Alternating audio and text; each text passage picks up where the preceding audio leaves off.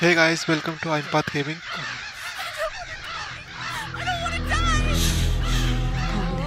Calm down. Everything is fine. Mommy is here.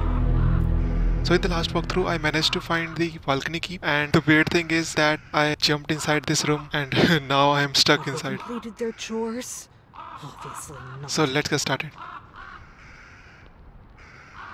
The master key. What the hell? Now I have to steal her master key.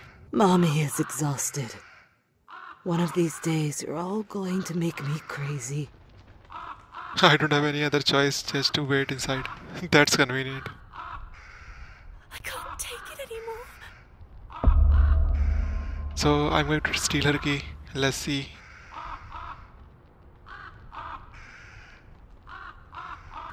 I have to be quiet.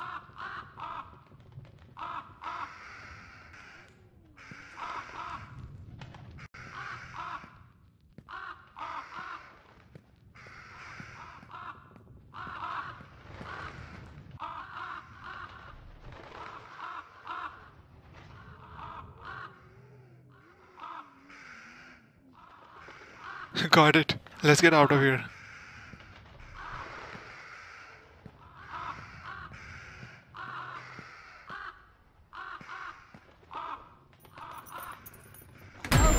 Not quite, young lady. What do you want? Come get it.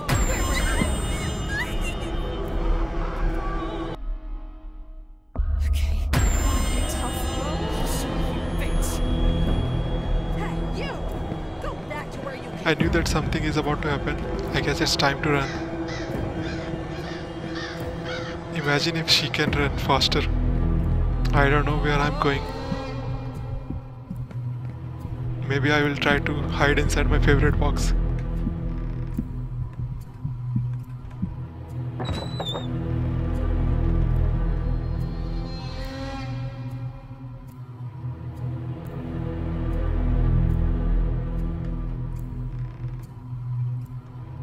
I can hear some footsteps. She's coming.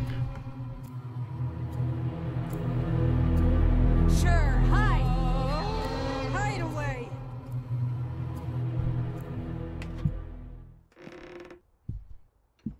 Currently my objective is to defeat Andrea, and the only way to defeat her is by doing the stealth attack.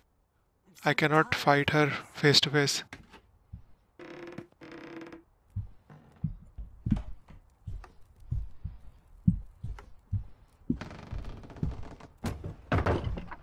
Time to stab her from behind. I've become a nanny. Wait for me.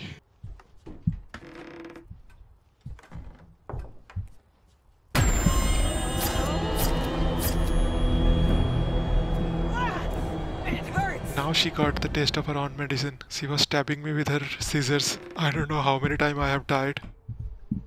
This feels weird. She's not chasing me and there is no background noise.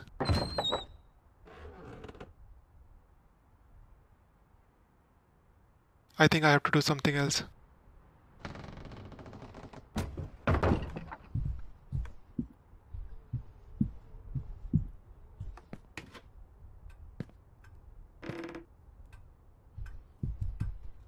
So she dropped the keys.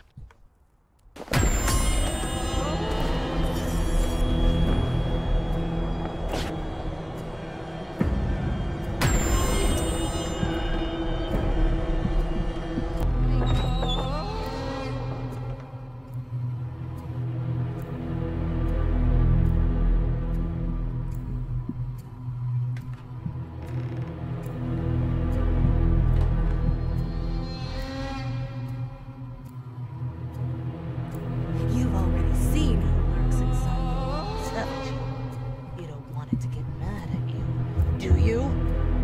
No way. How the hell she knew I was inside that box?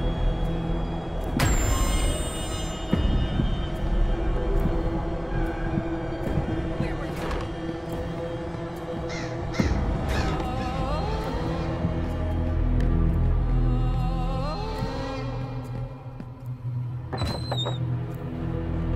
So I think it is a kind of boss fight. I have to defeat Andrea, and looks like I don't have anything in my inventory. So I guess I have to find some knives or something to attack her. Looks like she is running faster than before.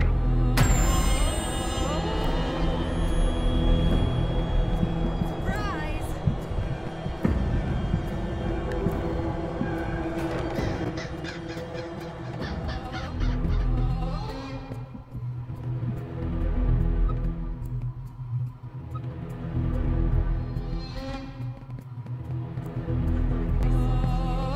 So I think I was complaining about having a lot of knives inside the hotel room and all around these boxes and cabinets, but I can't seem to find any when I need it.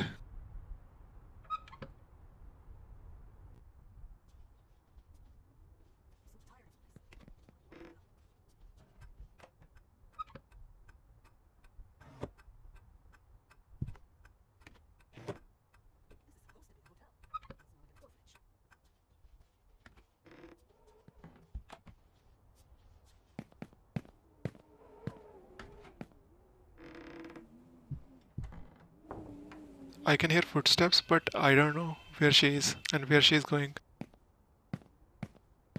I need to heal. Jennifer is banged up pretty good.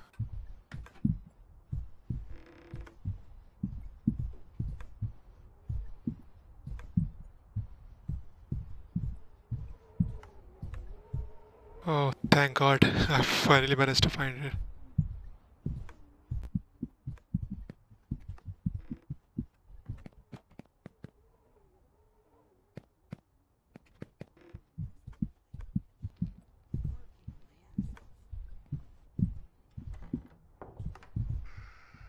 There she is. How the hell she didn't notice me?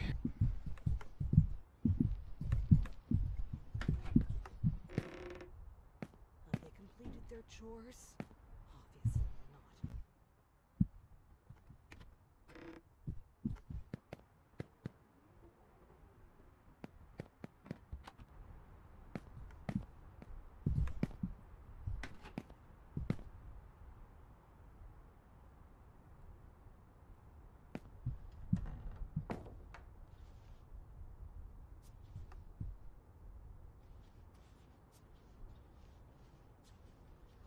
The only one who actually gets any work done around here is me.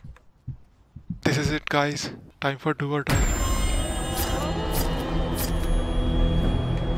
What is this? She's not dead.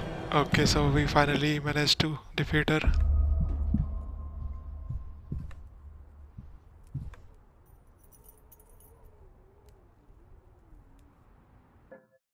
So the next objective is to leave the second floor. So I guess I have to take the keys and find a way out.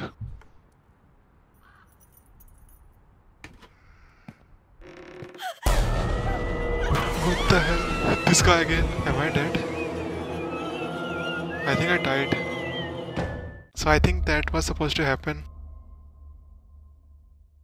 No news regarding last night's massacre at the peaceful residence of Cervoscuro, where the body of Richard Felton, a well-known notary, was found burnt in his own home. The man who was legally registered as Jennifer Richard Dean Felton and was found completely drenched in kerosene. The body of 38-year-old Gloria Ashman was also found at the scene.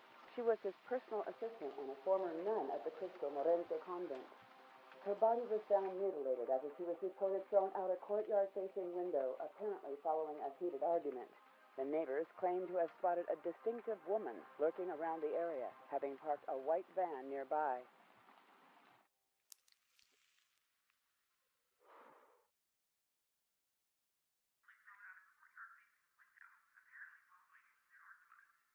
Missing. February 8th, 1971. Celeste Felton, 13 years old. Beloved adopted daughter of Richard Felton and Ariana Gallo. You ran away from home, isn't that so?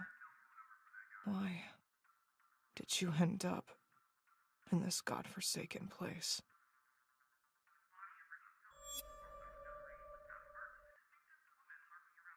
Assigned by Flemington Institute to the Foster Home and Work Project at the Ashman Inn, 1973. Jennifer, just over 2 years older. Unknown parents. It's you, isn't it? Celeste Felton. Miss, Mr. Ashman is waiting for you. Did you say Reed? Are you a relative? More like an old family friend.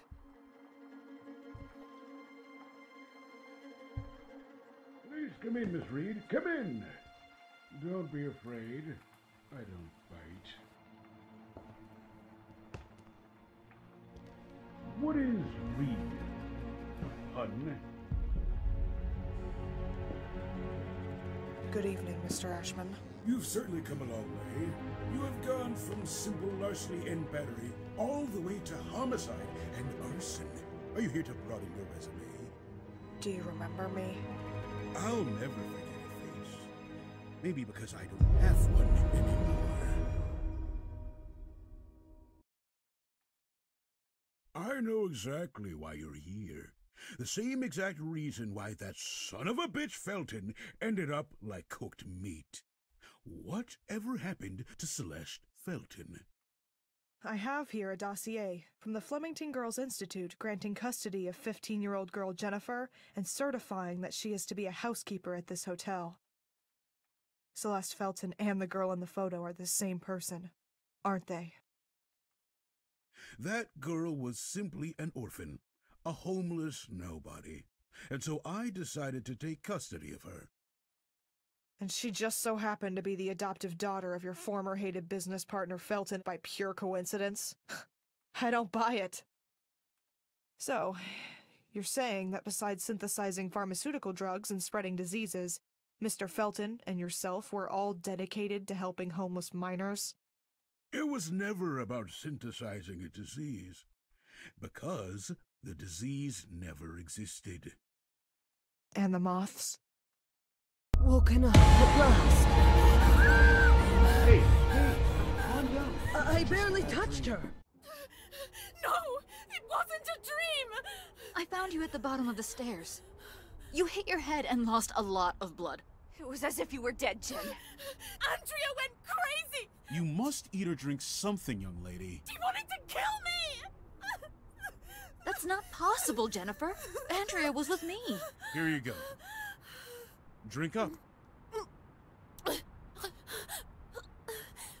am sure of what I saw. Everything is all right now. Calm down. There was also a large man.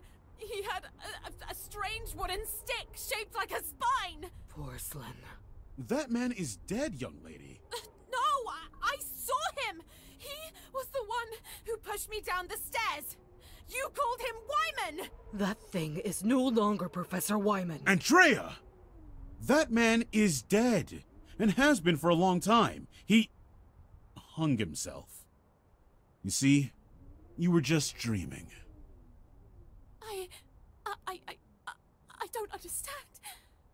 Jen, you have to calm down now. You believe me, Lynn, don't you? You believe me, right?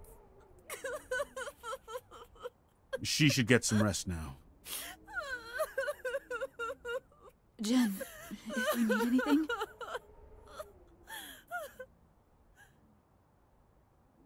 I'm here for you.